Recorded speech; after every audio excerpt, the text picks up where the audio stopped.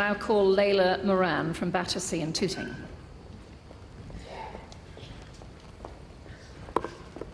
Hello, conference.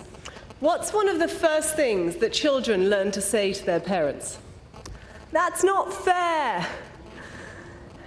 From a young age, we recognize injustice, albeit possibly selfishly. But the point I'm trying to make is that inequality, real or perceived, is something so fundamental, so tied up in our humanity, that it makes sense in our hearts that we really should tackle it in all of its forms.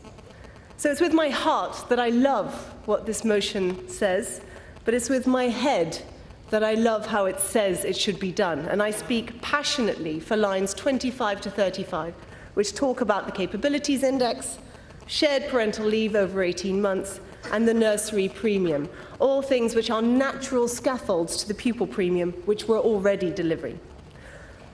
The Capabilities Index is the first time that a government will properly recognize that simple measures of income inequality, like Gini coefficients, simply don't work.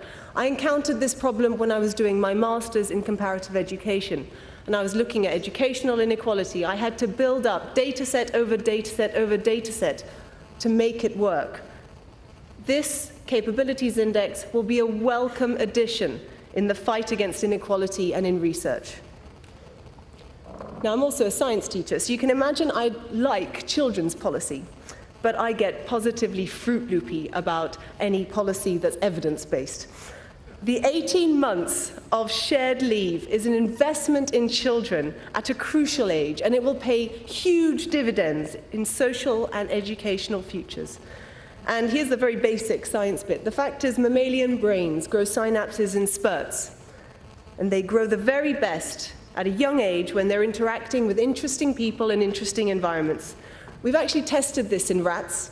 Rats who were licked more by their mums when they were young did better in cognitive tests when they were older. Now, I'm not saying all humans are rats. But the point is that the longer the child is able to have a constant loving attention, the better they will do. We know this in ourselves, but the research also backs us up. This will work. The nursery premium is then a targeted extension. Some educational studies suggest that children from socioeconomically deprived homes start to fall behind as early as 3 or even 4 years old. And there are various reasons for this, but the most interesting that I came across when I was researching was this. In middle-class homes, a parent tends to utter 3 times as many words in a minute than from those with more socioeconomically deprived homes.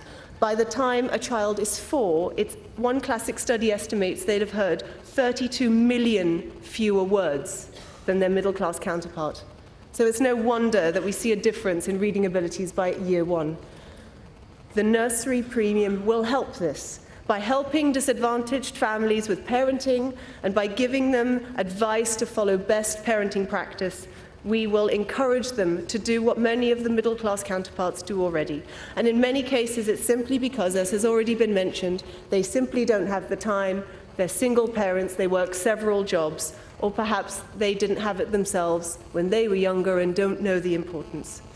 So, conference, this motion and these policies, in my view, are classic Lib Dem stuff, the logical conclusion of where the heart meets research. I urge you, please support this motion. Thank you.